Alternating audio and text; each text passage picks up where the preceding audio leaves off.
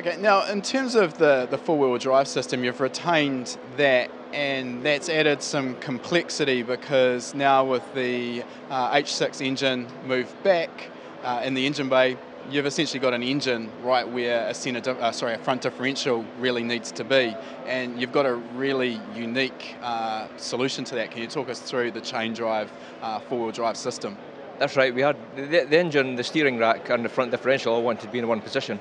The engine won because it was a big heavy lump that we wanted to be sitting back and low, and so where that sat we couldn't get a differential underneath it. To sit that flat 6 engine above a differential would screw the centre of gravity of the car.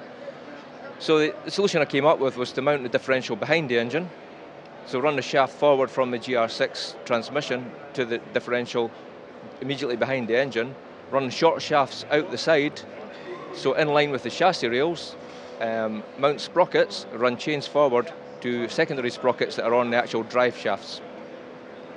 Okay, so those chains then drive forward. You've got essentially your half shafts are mounted to the chassis driven from there, and you've still got a full front differential. It's just mounted rearward in the chassis. That's correct, yes. So it's another heavy weight, or relatively heavy weight, mounted fairly far back. So again, helping your weight distribution as well. If you like that video, make sure you give it a thumbs up, and if you're not already a subscriber, make sure you're subscribed. We release a new video every week. And if you like free stuff, we've got a great deal for you.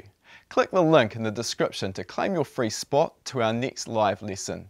You'll learn about performance engine building and EFI tuning, and you'll also have the chance to ask questions which I'll be answering live. Remember, it's 100% free, so follow the link to claim your spot.